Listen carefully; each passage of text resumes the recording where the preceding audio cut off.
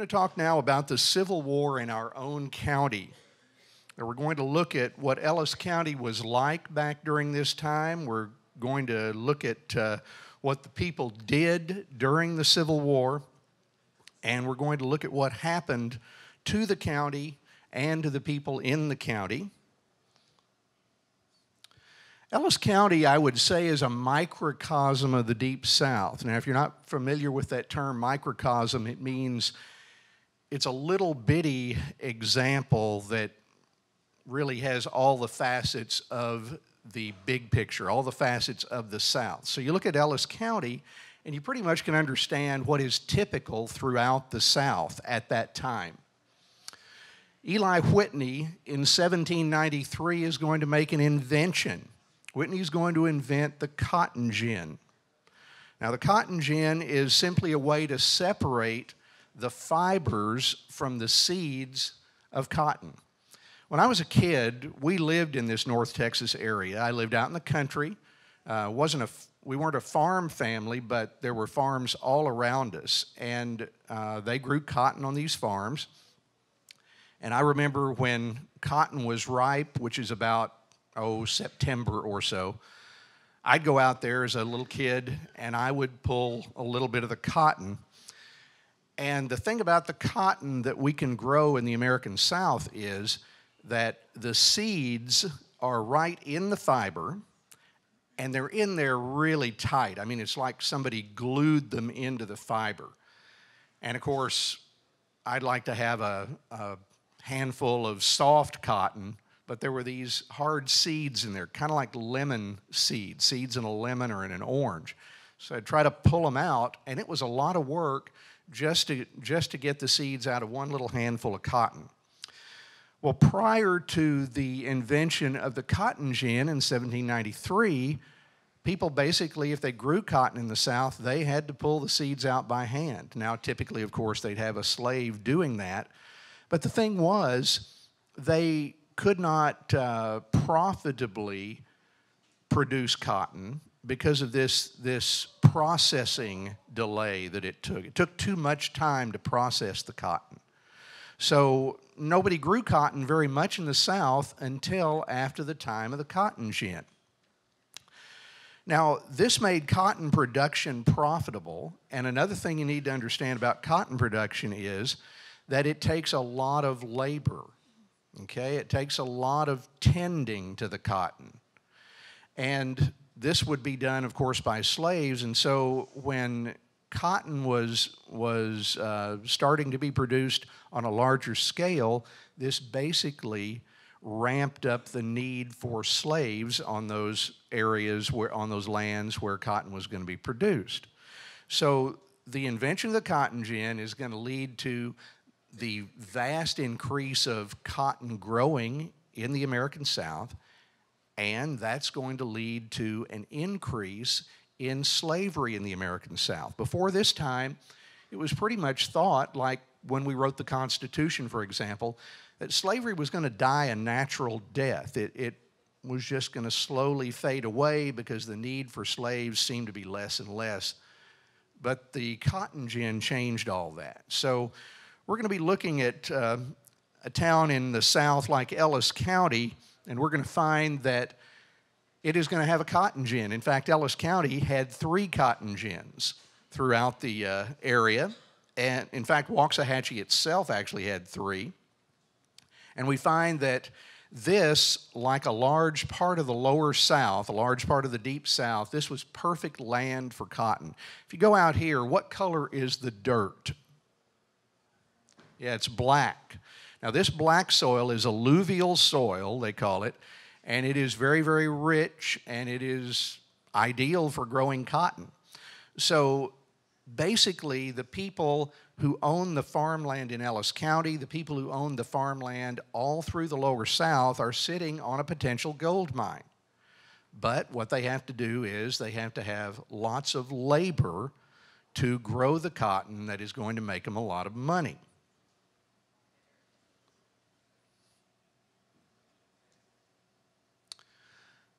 If you can look at this map, I think this will show things in a little better perspective. Each of those dots indicates 2,000 bales of cotton being produced in the year 1860. Now you notice where these dots are heavily concentrated in Alabama, in Mississippi, and in the eastern side of Louisiana, but you do notice they extend all the way over into Texas. And this entire area that's covered with the dots is considered the Deep South, or sometimes it's called the Lower South. And cotton had spread all the way from Georgia and the Carolinas, over there on the right, to Texas and up into Arkansas by the time that 1860 rolled around, the eve of the Civil War. This is a vast belt of rich soil, and it's going to, again, just prompt the growth of slavery all through this area. The slaves originally in the United States had been up in kind of the upper right-hand corner of the map in the Virginia, Maryland area. What did they cultivate up there? What was the big cash crop up there? Tobacco, right. Now that had limited value.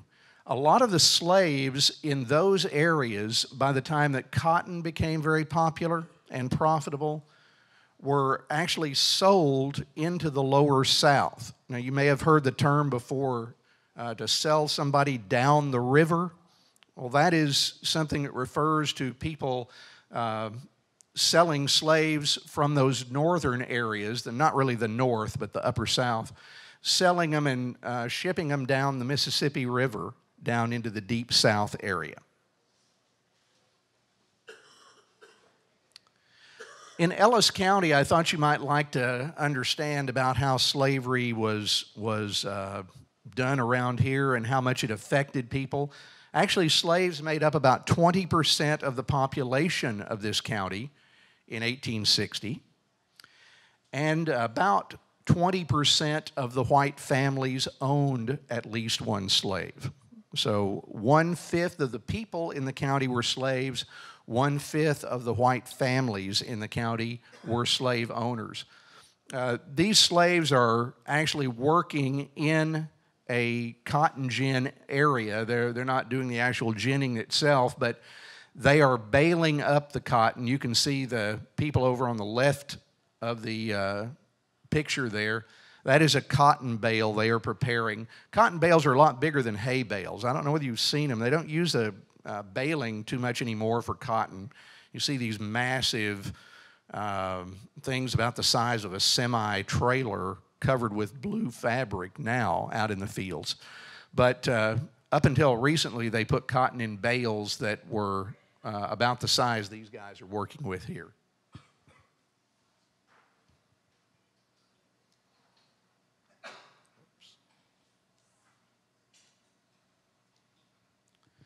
Now, in 1860, we had a presidential election, of course. And what's going to happen then is you've got Lincoln and you've got 3 other candidates running for U.S. president. And these candidates, in many ways, are each going to be popular in only one particular region of the country. Lincoln's popular in the north, and others are popular in other areas. Now, you find that Lincoln at that time didn't really want to abolish slavery. In fact, he was on record as saying that he didn't plan to abolish slavery. He didn't necessarily like slavery, but the people of the South were afraid that there would be some kind of action taken against slavery, and there would be eventual abolition of slavery if Lincoln were elected. So the South was very much against Lincoln, and they were very afraid when Lincoln did get elected. It worried them. So the states of the Lower South, once Lincoln is elected president, are going to call, each one of them call a convention. Every state calls a convention to decide whether to stay in the United States, whether to stay in the Union or not. And I thought you might like to see how Texas voted on secession. So I hope you guys can see past me here to the map. The lighter the color of these Texas counties, that means the greater the vote to leave the United States, to secede from the Union. Where are the darker areas, those that didn't have very, very large numbers who wanted to leave the Union? Are they in the western areas? Are they out kind of on the frontier? I think you can see that they pretty much are. The darker areas there are areas where the people were not so interested in the idea of slavery. They didn't have very many slaves in those counties, if any. Instead, they were more interested in what might happen if U.S. government troops were withdrawn if the state seceded from the Union. Who were they afraid of out in the darker counties? The Indians, right. Those are the counties out on the frontier line. So Texas voted overall to secede from the Union, as did several other southern states. And the South began arming for war because Lincoln made it clear that he wasn't going to let these states go peaceably. He was going to use force to keep them in the Union. So in Ellis County, what happened for the people right here was that they started recruiting troops for the Confederate Army. They started recruiting a cavalry regiment in Ellis County and the surrounding counties, and first of all, it was going to be used for frontier service. That is, it was going to be used for Indian protection, but that changed very quickly before the regiment was even fully recruited, and they decided to put it in the regular Confederate Army. At first, it was going to be basically a self-defense force for the frontier. But they changed that. They decided to put it actually in the regular Confederate Army. And Ellis County is going to furnish about 300 men, about 3 companies for that regiment. The 3 companies, they were given nicknames. They were called the Ellis County Blues, the Ellis County Grays, and the Rangers. And they all became part of this regiment, which at first included about 1,200 men. If you remember the other day, when David Onion was speaking on Tuesday, he was talking about paper strength for a regiment and actual strength. 1,200 men was the paper strength of this original regiment. It didn't stay at that level for very long after people started getting sick, after there started to be battles and people were killed and injured. And so that 1,200 men was only the strength of this regiment at the very first. But 300 of them, about a fourth of them, were from Ellis County. In addition, we're going to find that some other Ellis County men, another 200 men or so, are going to go in another regiment a little bit later. The men are going to supply their own horses. The men are going to supply their own weapons. Why would you think that this turned out to be a cavalry regiment rather than a regiment of foot soldiers? Any reasons you can think of for that? Well, Texas is a little more open, a little more horse country, maybe because we had been settled a shorter period of time than areas further east. So lots of people were still mounted. They all rode horses in this area, so it was kind of natural to form a cavalry regiment rather than a regiment of infantry or foot soldiers.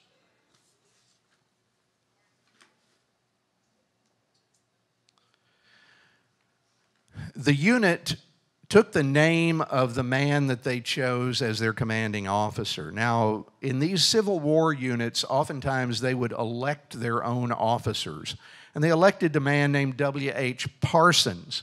I think it's kind of interesting that Parsons had come from the north, actually. I'd say it's rather ironic, in fact, to know that Parsons was a native of New Jersey. However, he had been moved. His family went down to the South during the time he was just a kid, so he grew up in the South. But it's funny, I think, that he was a native of one of the northeastern states. Now, they had their initial training at a place called Rocket Springs. You know the little town of Rocket? If you go out Highway 813 which is Brown Street in town. If you follow that out past the 7th grade school, probably about 6 or 7 miles out in that direction, you have a little town called Rocket. And Rocket Springs Camp for Parsons, Texas Cavalry was right in that area, right on the banks of that creek that you see. And it's an interesting site. I have been kind of toying with the idea over the past 10 or 15 years of seeing if we could possibly try to do a little bit of archaeological work out there, because there's bound to be some stuff out there left from that time period, even though the troops were only there for a matter of a number of weeks. But I haven't really gone beyond the thinking about it stage on that. The unit went down to Houston area for further training, and eventually they went on up into Arkansas.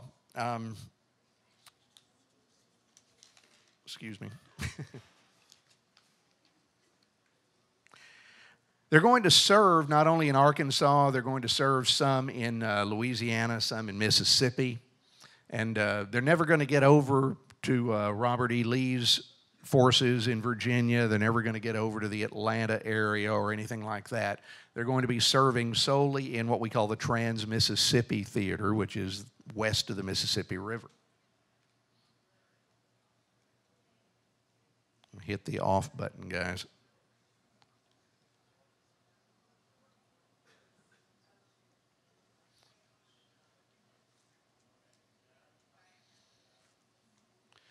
Now, we've talked a little bit about the Army. Let's talk about what it was like here in Ellis County itself during the war, for the people who are left behind here. Ellis County had about 4,000 people, non-slaves, I mean, in the county, and about 1,000 slaves. And they sent about 500 men into the Army. So you can see it's a pretty large proportion of people going into the Army. Out of 5,000 people, they sent 500. So what do we have on campus here? If we have 1,000 students on campus, let's say for a round figure, well, we would send about 100 of those 1,000 to the Army. A pretty large percentage, much larger percentage of people in the military than what we see today in our Army.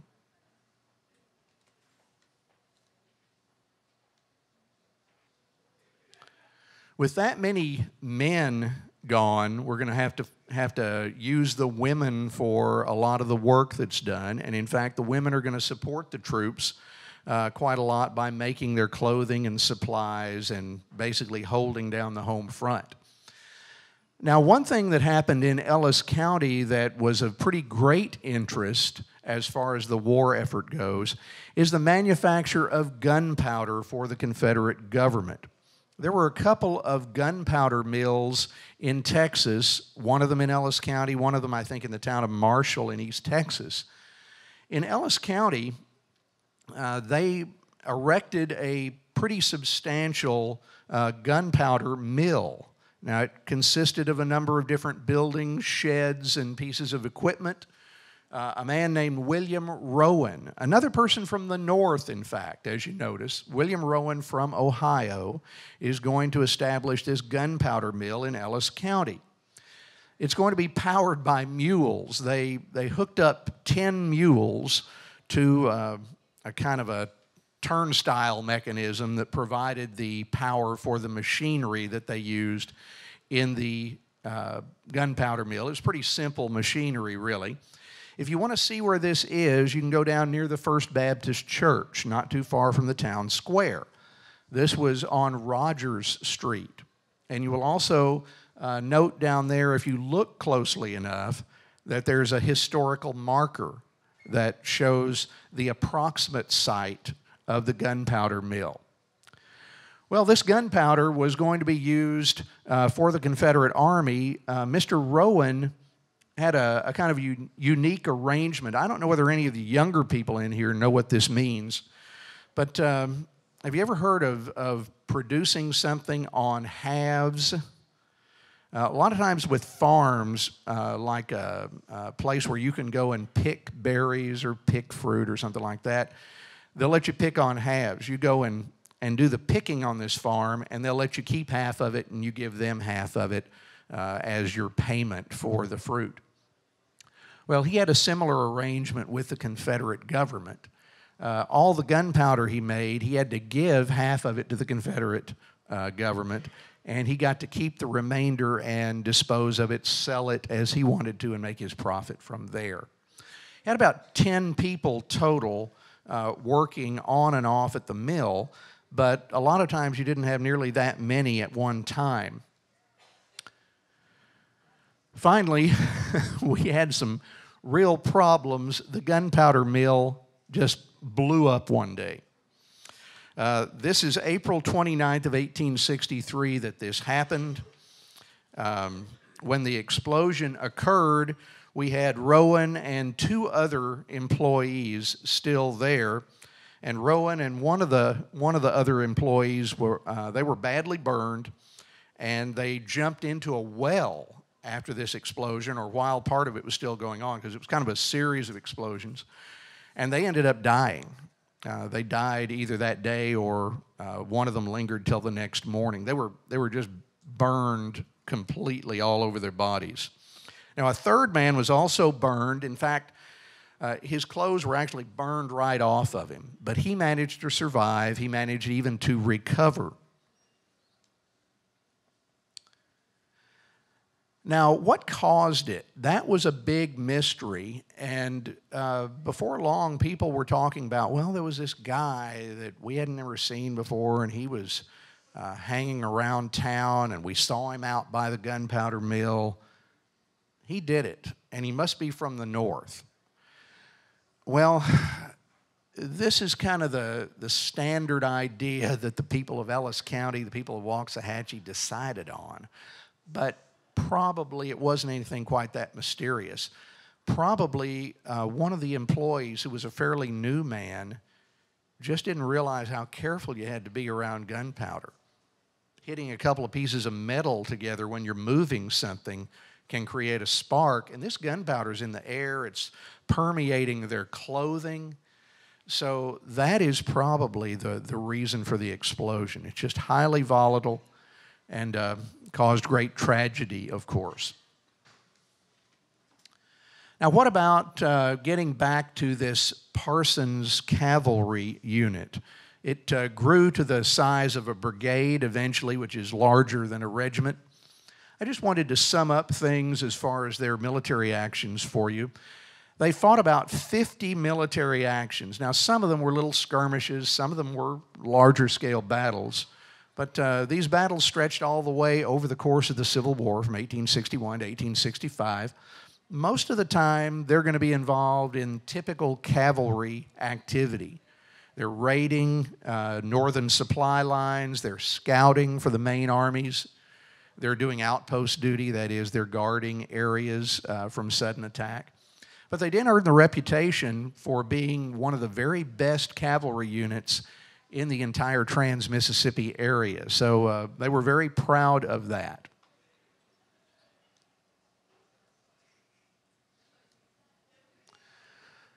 I wanted to end up showing you a couple of monuments. There is a third one I'll point out to you in just a second. A couple of monuments to the soldiers in the Civil War.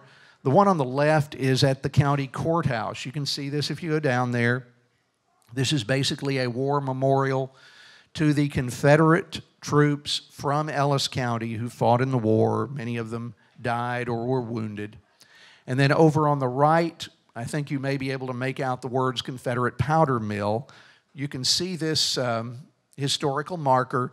If you'll go down by the telephone company, which is a couple of blocks this side of the town square, and it will give you a little more information on the powder mill, which was right down there. Of course, there's nothing left of the powder mill now, obviously.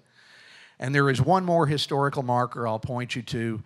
If you were to go on Highway 77, go north toward Red Oak, but right before Highway 342 branches off to the right.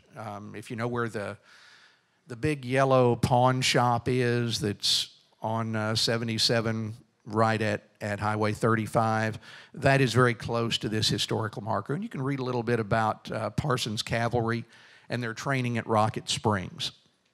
that is about all I have for you as far as Ellis County goes.